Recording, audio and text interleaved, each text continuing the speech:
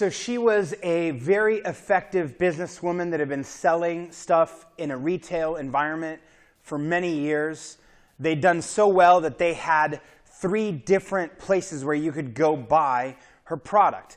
And she decided she wanted to get online, right? Wanted to have an ability to sell products through an online store.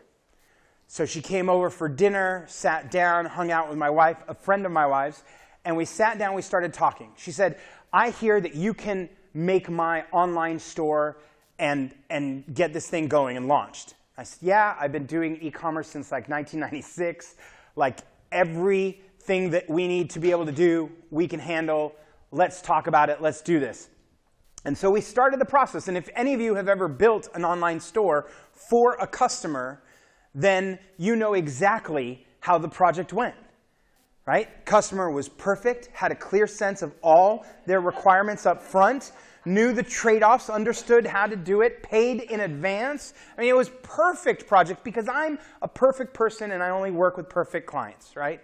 No, that's not what happened, right? What happened was, as we started working on the project, as we started going through what it meant to bring their store online, they started expressing their opinions.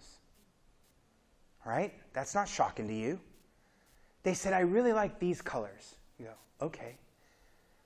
But all of a sudden, her favorite color was the accent color of the design. It was also the button color.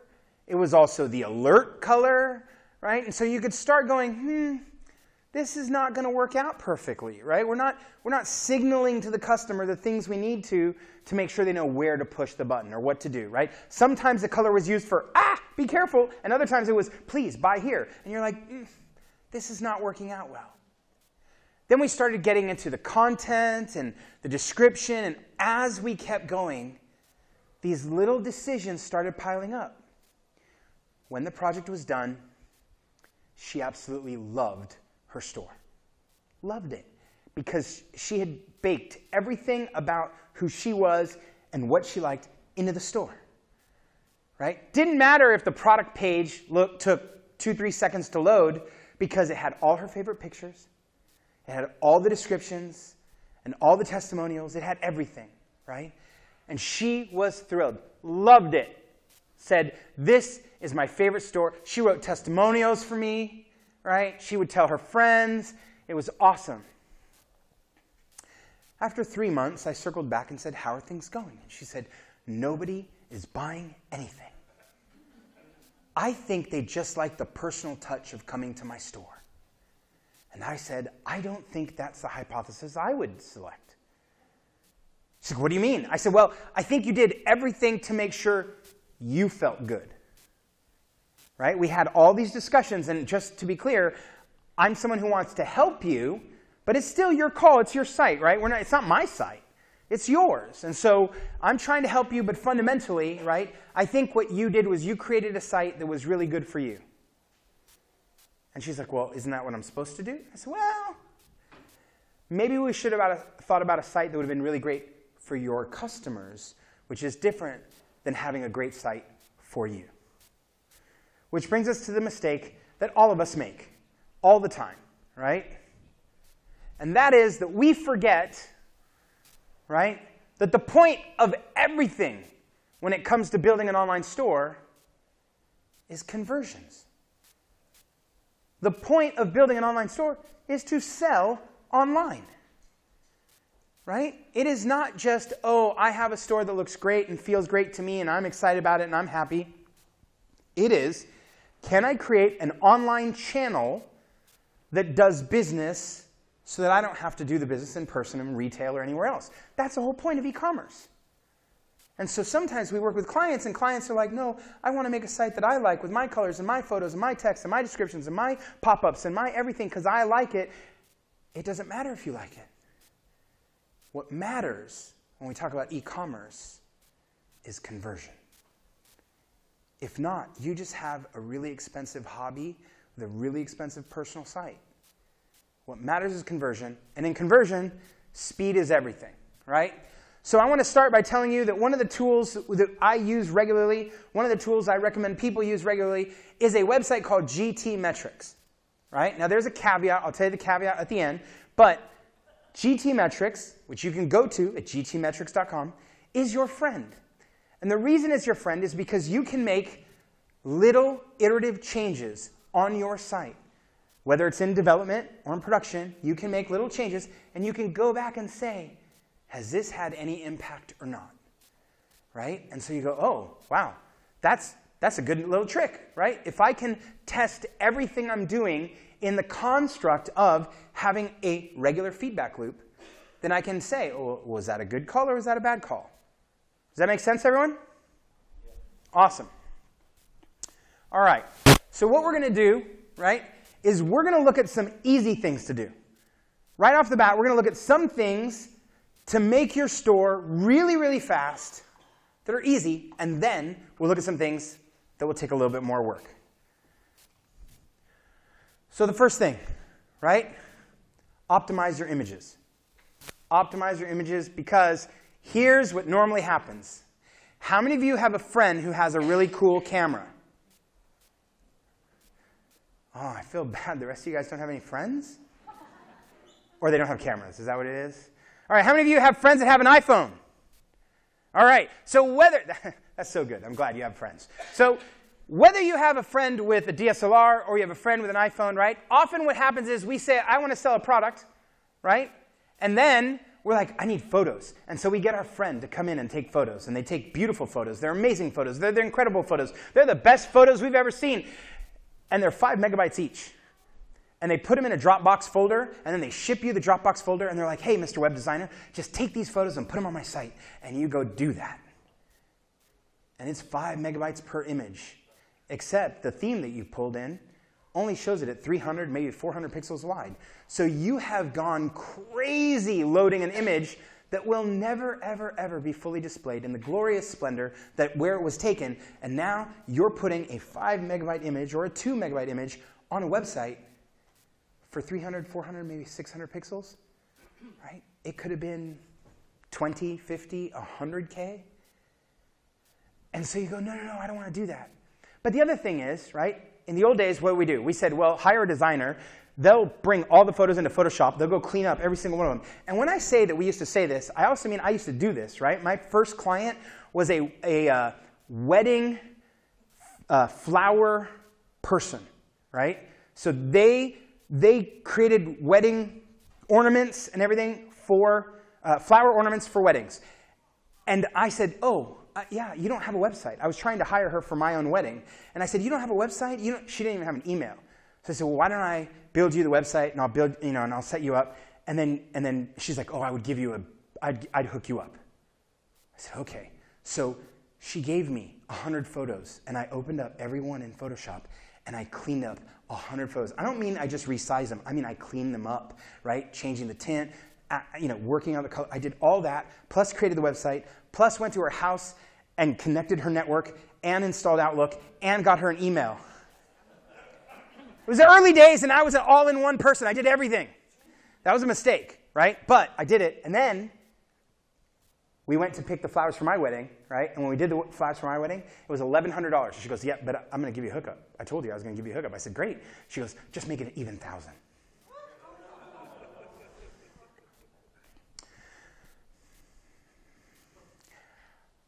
I've been married 14 years, and every time I tell that story, I still want to cry.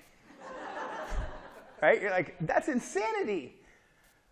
But now imagine that you don't have to do any of that, right? You don't have to be that stupid. You can just use Jetpack, TinyPNG, or Imagify. You can use any of these services. They'll connect into the WordPress site.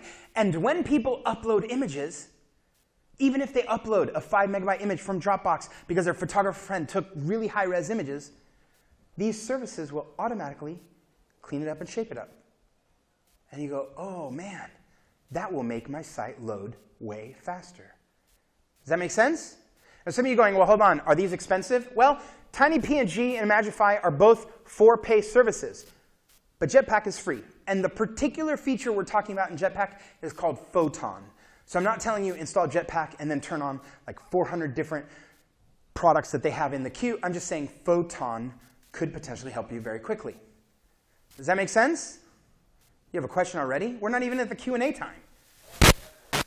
Oh, well, that's another time when you get to talk, you can get on stage, you can give them all the rest of your list. I actually have 12 more, but for the point of that slide, look at that font. Can't put 12 more on it. So here are 3 of my favorite. All right, also, check image sizes, right? Because one of the things that happens is that sometimes you upload an image that is larger, right? And then you turn around and the code says, oh, it's a different image size. And now your browser actually does that work. The browser's actually saying, oh, you gave me a 600 pixel wide image, but I have to put it in a 300 pixel spot, and the browser does the work. That's slowing down your site.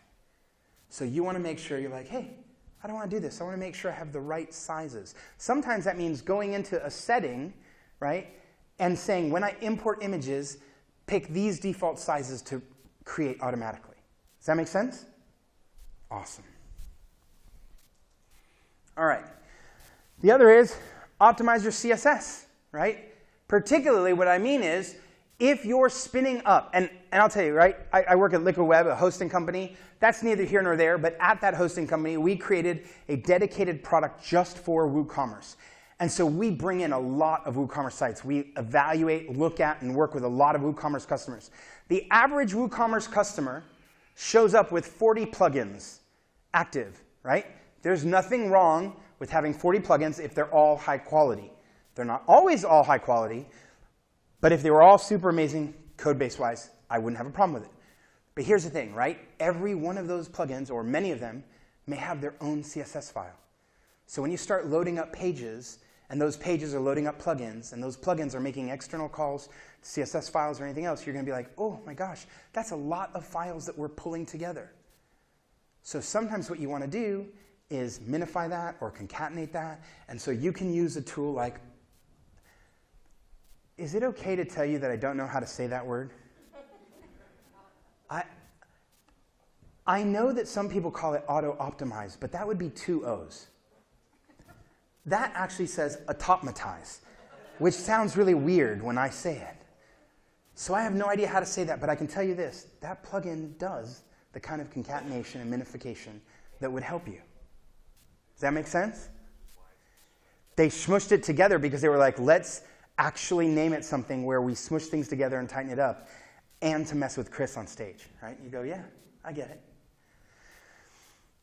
Another common dynamic is that you will install plugins, right? You'll install plugins to try them out, and then you will go, oh, no, I don't need it, and you'll get rid of the plugins. And do you know what sometimes happens? Now, if any of you are plugin authors in this room, I want to be clear, I know you don't do this. This is other people, okay? Sometimes you install a plugin, then you deactivate and delete the plugin, and it still leaves a bunch of records in your database. Those are orphans. That's what we call them. And you go, how do we clear out the orphans, right? And by the way, that is not a conversation you want to have in a public setting. In a development shop, hey, how do we clear out the orphans? That sounds okay. How do we clear out the database orphans, right? Okay, but if you're out at a restaurant and then you're like, talking to my wife, and then I was like, how do we clear out the orphans? And every other table starts looking at you, and you're like, database orphans is what I meant, right? But there is a plugin, right, WP Optimize, who will, they'll show you, like, oh, you click some checkboxes, and you're like, go clear out all the cruft that's sitting in my database that I no longer need. Because all of that does have an effect on your performance. Does that make sense? Yeah? All right. Now, here's the thing to note. At some point, when someone was building WooCommerce, right, they created this ability to do this super cool Ajax everywhere thing. And you're like, oh, that's so awesome. Except whoever was building it clearly hadn't worked with high-performance sites or hadn't worked with sites that have a ton of traffic. And suddenly you discover this is actually not very helpful when we're talking about performance. And so what you want to do is turn this off. But in order to turn this off, you also have to go to one of the settings in WooCommerce and tell it that when someone puts something in their cart, take them to the actual cart, right? When someone puts something in the cart, take them to the cart. If you do that, you can turn this off. If you don't do that, right, you may have a problem, right? Because you're like, oh, I turned a feature off, and then I didn't account for it, and now people are left a little bit stranded, right? One of the things this is trying to do, and sometimes you have themes that do this, they're trying to create places in your toolbar or places in your sidebar where they're running back and forth to the database to see how full your shopping cart is, right? So this is what happened to me a couple years ago, right? I was at another host, right? Not us. I didn't work at a hosting company. I was a regular guy building a regular e-commerce site, and the customer had put the shopping cart display of how much you have in your cart in their sidebar. And the site was running really slow, and you couldn't cache stuff. So I said, we got to figure out how to do this. So I called the host, and the host said, oh, well, just go into our control panel, and in our control panel, just list in all the pages that have the cart on it so that we won't cache those. And you go, well, that works great if I have, like, you know, my site /cart, or my site /my account, or my site /checkout, right? Those places would make perfect sense. But when the cart is sitting in the sidebar of every single page, putting in all the pages and saying, therefore cache nothing, becomes a really not great idea and slow performing approach, right? And so part of what you want to do is not put that cart right there in the sidebar and not put it in all your toolbars and turn around and say, let's turn off the Ajax components and just go to the setting that says, check this so that when they put something in the cart, we take them straight there. It's just a redirect, we're done, and it will dramatically change the performance of your site. Does that make sense? At least it does for one or two people. That's awesome. All right. Now, I was looking at a site 2 days ago, right? 2 days ago, WooCommerce site. I bet none of you have worked with a WooCommerce site like this, because this, it didn't matter what page you went to, it took 26 seconds to load the page. Oh, man. I live for those days, right? Like, I bet I can take this 26-second load and turn it into, like, 4-second load very quickly, right? And they were like, no, I don't think so. I have a developer. I pay a developer to do this. And I go, well, you pay a developer to do this, which is super awesome. I hope you didn't pay a lot, because 26 seconds, it is work. I mean, you have to work hard at getting it to load in 26 seconds. But that's not the kind of work I would pay for, right? So we start playing with it, right? And one of the things you notice very quickly is that all the different calls for WooCommerce, right? What happens? What's the jQuery stuff that you call when you want to put something in your cart? That's loading. You go, okay. What about the CSS you need in case you're loading the cart, the CSS for the cart? You're like, that's loading. And you're like, okay, but hold on a second. I'm on a blog page. I'm reading a blog post. There's nothing for sale. There's no cart. There's no add to cart button. There's nothing on this page that is specific to WooCommerce. And yet WooCommerce is like, hey, I load this stuff up at any given moment in time because I never know if you're going to do something, right? WooCommerce loads all of its scripts and all of its CSS on every page because you do have the opportunity, if you want, to put a shortcode, a WooCommerce shortcode, on any page. And since they want that shortcode to work on any page, they load everything on any page. Now imagine that you have 3, 4, 5 WooCommerce-oriented plugins or extensions installed, and those start doing it too. You're going to end up loading a lot of stuff on pages that never use it. So of course, we went in, right? And there's WP Disable is a plugin that has a lot of different options in here, and you'll see it listed a couple times. But one of the options is you go into the WooCommerce section and you say, hey, only load the WooCommerce JavaScript and CSS files on WooCommerce core pages. And you go, yes, please. And you check the box. And it means all the other pages load way faster. Does that make sense? Awesome. All right. Another thing that WP Disable kills is revisions, right? There are revisions, if you have it set to default and left there, right? There can be revisions for everything. right? And one of the things you don't want to do is store all those revisions if that's not a key part of your business. Now, I'm not against revisions per se, right? If you are someone who's constantly doing revisions on certain areas and you want to make sure those are available, that's great. But I have yet to find most store owners who are doing anything with revisions. And so the first thing we do is we go in and we go, okay, let's go in and just clear this out, right? Empty it out and then stop turning on revisions. And I'm going to mitigate how much stuff I'm putting in my database. I'm also going to mitigate how many times I'm running process in the background. You know what a revision does, right? A revision says while you're typing, right? While you're typing and after you save drafts and everything else, I save things, right? So it uses admin Ajax and it uses all sorts of stuff to run. You're thinking that's just on the back end. That has nothing to do with my store. But you're on the same site that other customers are coming to. So anything you do on your store in the back end that uses up CPU and RAM, anything you do there has a consequence for your visitors. Does that make sense? Let's say you're like, oh, cool, I'm going to go into WooCommerce reporting, and in WooCommerce reporting, I'm going to go ask this super cool query of how many people have bought this specific product in this specific size in the last 17 weeks. And you're like, oh, I can't wait to get this data. And it's taking a little while, and you're like, this is so awesome. I can ask this question, any kind of question I want, and I get data back. And what you don't realize is you've just used all of the RAM and all of the CPU cycles, everything else that your server has for that question for you, which means there's absolutely nothing available for your customers. And those customers start slowing down dramatically. Right?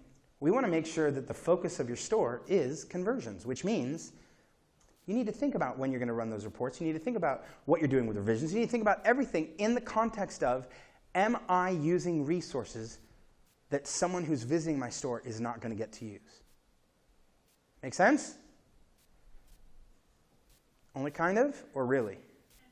Yes. Oh, we're starting to get a pattern here, guys. All right. Use a CDN, right?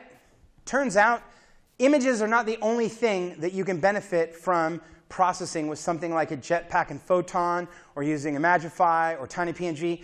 It turns out you're going to have JavaScript files, you're going to have other files, and you go, oh, if I could use a CDN. And Cloudflare, right, has a free CDN. And so you go, well, maybe I use Cloudflare. Now, if you use Cloudflare with WooCommerce, you do have to use, the free plan gives you 3 rules, right? Those are 3 places that you can say, hey, for this particular page, skip everything. And you go, yes, for the cart, so /cart, /checkout, and /my account, you want to create those 3 rules in the CDN so that it bypasses it completely and takes you there, right? Now, if it turns out that you're doing something a little more complicated and you need more rules, then you'd have to pay for a different plan, right? But this can be very helpful for you, right, if you get it configured right so that it goes, oh, yeah, I'm now able to deliver these JavaScript files or anything else faster based on, in case you don't know what a CDN is, right? The notion of CDN is that it creates servers all across the globe that store key files for your site so that depending on where a customer comes from, they get fast access to that because it's being loaded from there, not from where your host is, right? So it is a propagated network of edge servers that allows you to, or allows your customers to get content faster, right? So if you can use a CDN, especially if it's free, you go, yeah, I want to do that. All right. Those are the quick hits. They're easy. I saved some of the more complicated ones next. That's because these may take some work and may cost even a little bit of money.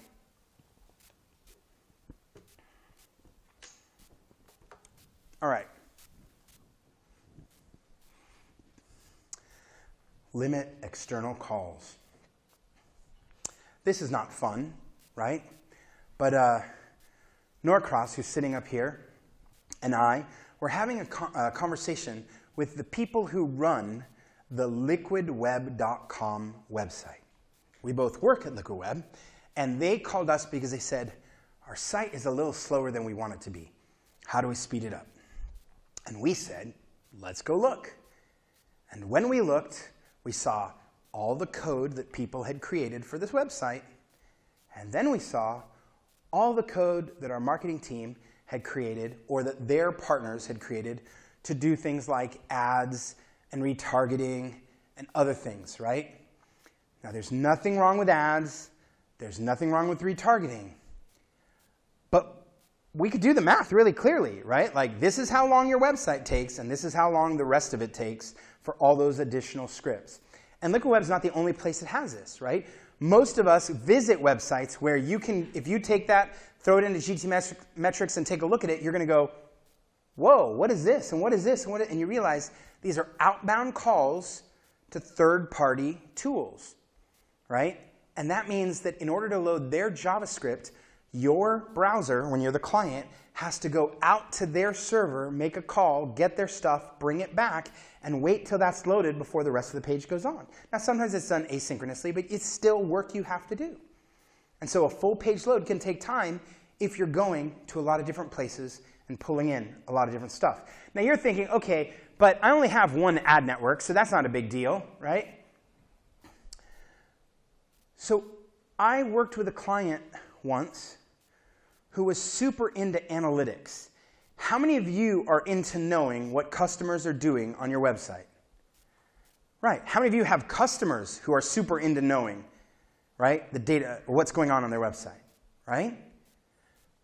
So they had Heap Analytics, Google Analytics, Woopra Analytics, and Mixpanel Analytics all on the same website. So 4 different JavaScript calls out to 4 different systems collecting data. And then they also had the plugin they installed, which is, what's the name of the plugin that does the video capture of what people are doing? Hotjar. Is that right? Yeah. And that one is like, that's its own situation in terms of, you know, sucking up resources and pulling in data and all this stuff, right? So imagine if you have something that's trying to record every maneuver that's happening physically on your site, and then you have 4 outbound calls to external systems where you're pushing data across. Oh, and they also had segment.io, because segment.io is a system that's supposed to let you connect with all those other ones, but through Segment, and they had miscommunicated something, so Segment was on there plus the other 4, right? And so, no shock, right? 17-second loads, and you're like, yeah, this is not good, right? Because I don't know about you, but if I am like, oh my God, I got to buy something, right? Let's say I wanted to buy a remote for a presentation, and I went to Logitech to buy this. How many seconds would I wait before I decide I want to leave, right? How many seconds would I wait before I never come back again? It's not 17, okay? More often than not, it's not even 3. I don't know if you know how long 3 seconds are, but space and time don't work the same when you're sitting in a browser waiting for it to load. It doesn't feel like 3. It feels like 7, even though it was 3, and you're like, no, I'm out of here. Like, I can't, what's going on here, right? If let's say you do a Google search for Logitech pointers, and it has 5 different sites. None of you do this, right? It's just me. So I search something, and then I right-click and open up tabs, right? For all the different links, right? Does anyone do this? You right-click and open up a whole bunch of tabs. Now, here's the thing. If the first tab loads up right away, and the next 2 are still circling, close those 2 tabs. I don't even see what was there, because it took too long. I just go to the ones that loaded right away, and I take a look. Google defines the number, in case you were wondering, as 2.7. 2.7. If your site loads in under 2.7 seconds, right, then Google says, oh, you are customer friendly. If your website loads in more than 2.7 seconds, Google says, you hate the earth and all of humanity. And Google never sends you any traffic. And you go, oh my, what happened? Right? Do you think it's a shock that almost every single Shopify customer that buys something from Shopify goes to Shopify from Facebook or Instagram? 92 or 93% of their traffic comes from social. And you go, why is that? Shouldn't it be coming from Google? I mean, shouldn't people be doing queries on Google and getting there? And Google's like, not if it doesn't load fast. So you have to pay for traffic at Facebook to get people to go check. I've bought many things on Shopify. I'm not against Shopify, but fundamentally, Remember at the beginning I told you this. This is all about conversion. It's all about conversion. And if your site doesn't load fast, you're in trouble. Right? So start looking at those external calls and start making some decisions. Which ones do you really need and which ones do you think were nice to have? Okay. Warnings and errors. Some of you are not developers. Right? Some of you are not technical people at all. Some of you just have the site, right? Maybe you're the store owner, the site owner. And you pay for a developer, and maybe you thought all developers are the same. They all have the same qualifications. It's not true. Some developers are really incredible, and some developers not so incredible. Doesn't mean they're bad people. They're great people, and they may even do exactly what you need them to do. But fixing the errors that are showing up on the site may be past what they can do, right? You may have hired someone who is more of an implementer than a developer. They were able to bring a theme and put it in place. They were able to get WooCommerce and install it. They were able to configure the settings tab. They were able to import your products. They were able to upload your logo. They were able to do these things and say, here it is, and visually it looked great. But if you go to the server itself and you pull down the error log and you see a bunch of warnings and a bunch of errors, they go, that's not what I don't know, that's not me, right? Normally what you hear is, ooh, that thing is, I don't know what that is, right? Go talk to the developer of that plugin.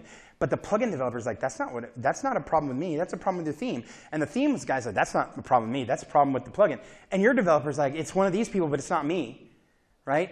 And nobody is capable of saying, no, I need someone to go look at every single warning and every single error. I need you to fix it all. And if that means you have to change everything, I don't care. But I need no errors, no warnings. Why?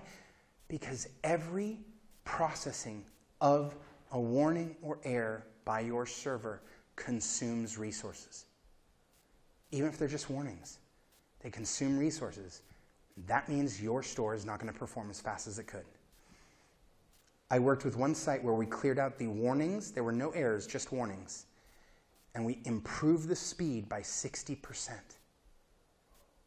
And you go, just for warnings? And you go, well, there was a heavy amount of warnings. And you go, it's just going to consume resources. We don't want to live in that world. All right. I told you earlier that I don't care if you have 40 plugins on your website. I lied to you, right? My preference is that you have 7 or 8, right? My preference is, do you remember the time when we remembered phone numbers of people we cared about? Do you remember that back then? Is anyone old enough to remember actually knowing the phone number? I don't know the phone number of my brother. I don't know my mom's phone number. I don't know my dad's number. I only know my wife's number. I don't know my friends' numbers at all because we've gotten really dependent on our phones.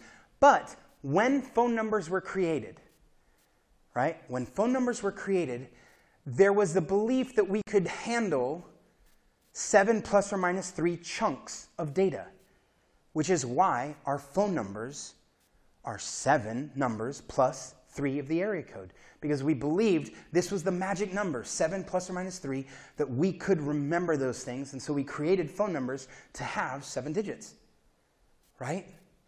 If you were running only 7 plugins in your store, you could likely tell me the name of 7 plugins. You'd be like, these are the 7 that we use. We use them on these stores. This is what we do. But when you start using 20 and 30, you're like, I don't really know what we use, right? And more often than not, you installed some plugins that maybe did too much, or maybe didn't do anything, or maybe you were just trying out, and you don't spend a lot of time going in and cleaning it up. So you want to speed up your site? Well, it'll take a little bit of work, right? But you have to be super judicious about what you have going on. Now, how many of you have social plugins on a website that's yours or a website that you've built? Social plugins, right? Almost all of you, yeah. Or we have a lot of liars in here. We all put them on, right? Half the time, though, if you're an e-commerce store, we never go back and look at the data that tells us whether people are actually sharing our products through those channels. We just put it on because we think, oh, it's a best practice.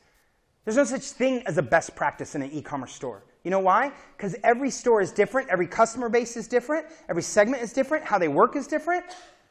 There are just good ideas, right? You can't say, oh, there's a best practice, because you're like, wait a minute, I installed this plugin that, by the way, creates 4 different channels to push to Facebook and Twitter and Instagram, and no one has done it. If you were a business person, you'd be like, nobody? Get rid of it. That's what you should do. Think of yourself not only as a developer building a site or a store owner owning the site, think of yourself as a business person who says, if I don't need it, if it doesn't actually deliver any value, gut it. Does that make sense?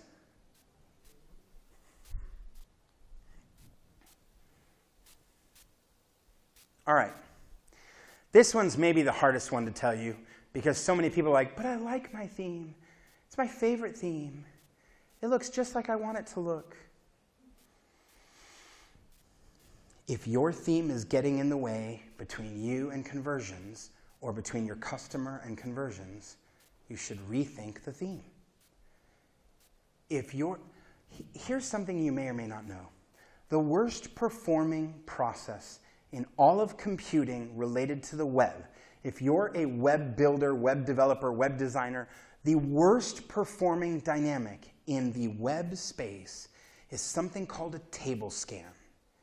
It is a query against a database table where there's no index, and it causes it to look through all the files over and over, all the entries, and it's incredibly slow and high costly, right? Table scans are the worst.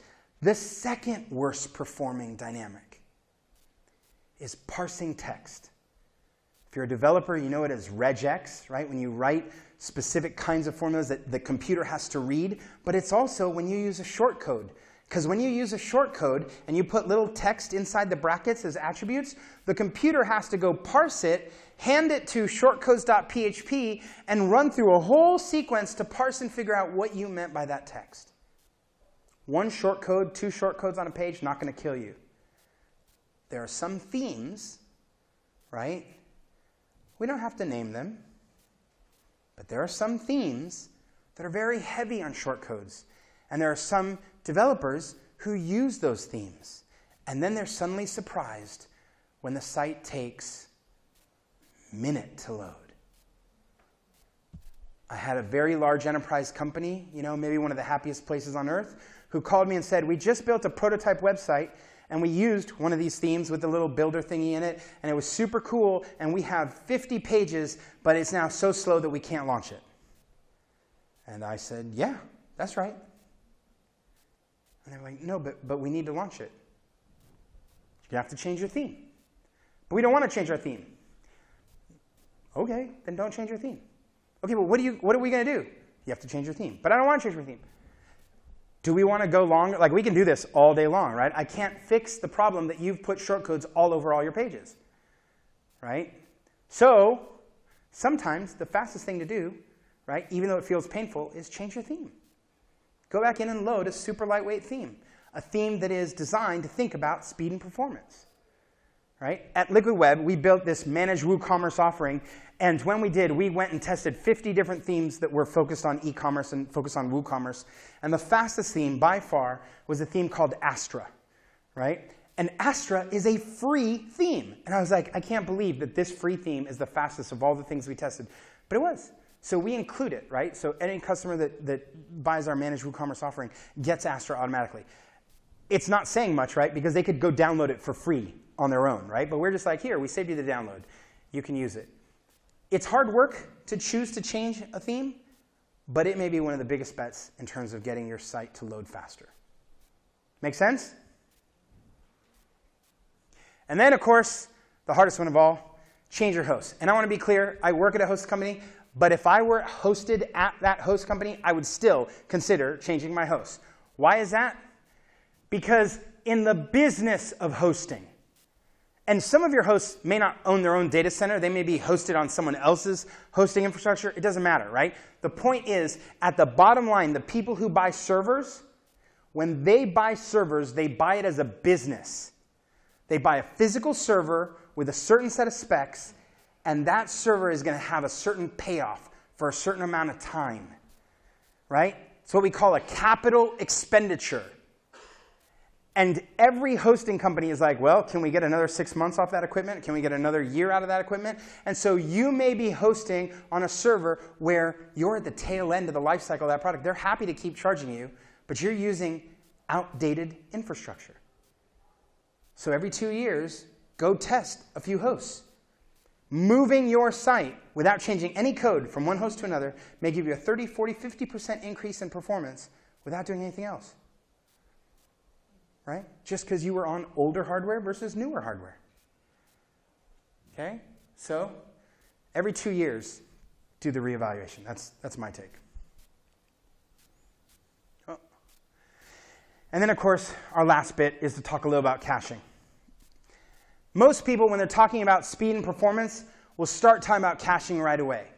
And most people who heard my recommendation on GTmetrix would say, well, GTmetrix isn't helping you because it's just going to determine what you have with caching, and it's not really going to tell you the real performance. So my recommendation is when you're doing performance optimization, turn off all caching. I'm talking about kill your Nginx microcache. I'm talking about don't use a caching plugin, right? My point is when you're testing, test the reality of your e-commerce infrastructure. Test your host, test your code, test your theme, test your images, test it all without caching. Because if you can get it fast without caching, it will become that much faster with caching. Does that make sense? The problem is that most people install caching as one of the tips in their list. And then, because it gives you enough of a boost, you're like, ooh, look at this. I went from 4 seconds, right, to 2 seconds. And you go, yeah, but you could have gone from 4 seconds to half a second.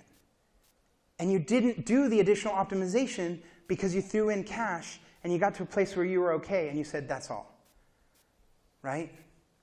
The magic number, right, in terms of performance that we like is 0.7 seconds. 0.7 seconds.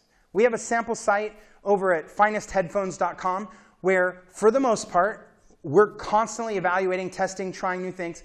We want that thing to load with 9,000 products. We want it to load in 0.7 seconds. Right? And for the most part, it does. Every now and then we try a couple of things and we're like, it went to 1.5. 1.5, I know store owners who would dream for 1.5. Right? But you're not going to get down to 0.7 seconds if you're just like, just throw in a plugin and then with cache in the name and then move on. And we have some customers who are like, hey, if one cache plugin is good, 3 cache plugins is better. Right? And you're like, nope, that's not how that works. Right? So clear out the cache plugins first. Do all your optimizations, then come back. The point of this is you need to know what's really happening. You need to know where every bit of performance can get cleaned up and tightened up before you ever play in the game of cache. Then you can say, oh, let me turn on Nginx cache and see if that's enough. Right? That plus the object cache. Well, do I need to add a little Redis? Let me try that. OK, wait, let me see if I want to add another caching plugin. You can ask those questions after, but only after you know everything that's going on in your store.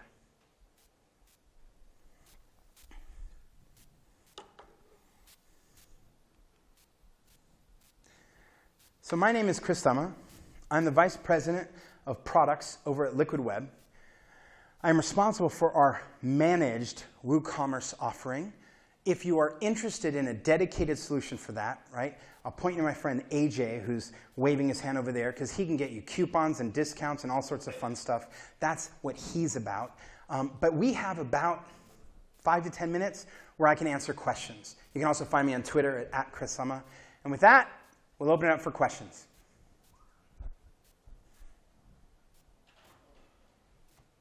Yeah?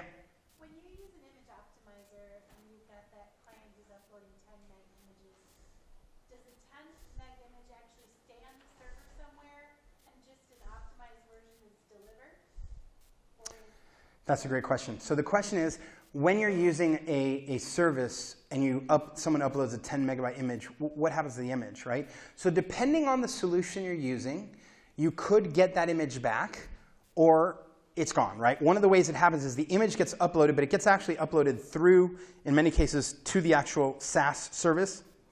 And then the optimized image is brought to your site, meaning your site has the lightweight version, and then if you go back to one of the settings and say, hey, restore the original, then it'll go back to the SaaS and bring back the original, right? So your store doesn't have to carry the full weight if you're using the right kind of SaaS. They'll manage that for you. Thanks for asking that question. Other questions? Yeah.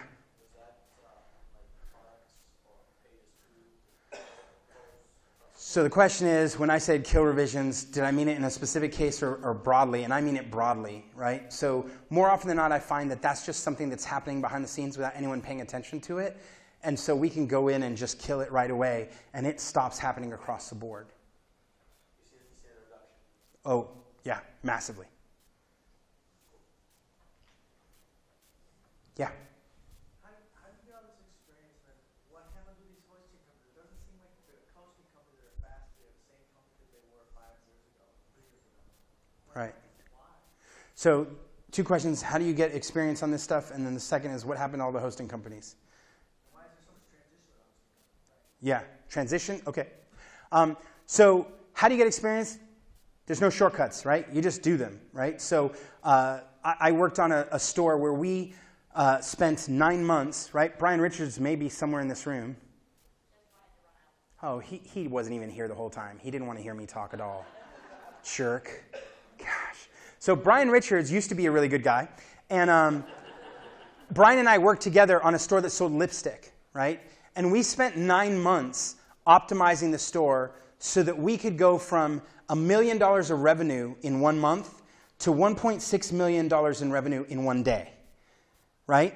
And we went from a few hundred add to carts, right, events, right, to 2,000 add to cart events per minute. Okay, so people who are like, oh, WooCommerce can't scale, you're like, no, that's not true. Brian and I did it, right? 2,000 add to cart events a minute. But that didn't take like a week or two. We were working on that project for 8 or 9 months, and it wasn't one single thing. It was like 18 things, right? It's trial and error. It's testing with a host. We weren't a hosting company. We were a digital shop. So we would do stuff, work with a host, check it out, and go, nope, that didn't work. Let's try this. Okay, that did. We had some hypotheses. Many of those worked out, so that was great. But then we also learned some new things. So you have to get in and do it, right? There's no way to get around that. And then why are hosting companies changing and the nuance of that? Sometimes one of the things you see is there's a glut of hosting companies that generate under $10 million a year. And the market's really, really gruesome for those guys, right? So if you're under 10 million, the likelihood, if you're hosted with a hosting company that's made less than, making less than 10 million a year, the likelihood is within the next 2 years, I'd imagine that company is going to be bought by someone else. The bigger guys are just buying them and tucking them in. I know at LookAWeb, we look at hosting companies that are that size all the time, right? Plus other sizes. So there is a general market dynamic where if you're playing on the really low end, you're going to get scooped up just because you don't have the ability to compete. But when that happens, right? So EIG is a well-known company that was buying a bunch of companies. Is they often migrate the customers onto one core platform rather than having data centers and platforms everywhere. And that will change the performance of your infrastructure if you're moving from one to another. But you can also tell the customer service experience. Customer service could change too, right? Sometimes for the better, sometimes for the worst. Last question. I think we got time for, yep, yeah. Sorry, what did you say about me when I left you? Brian is back, good. I said you used to be a really good guy. It's true. It is totally true. Mostly because you had a great mentor, a great boss, a great experience, great context, and you've changed all that now. With that, I'm Chris Lema. Thank you very much.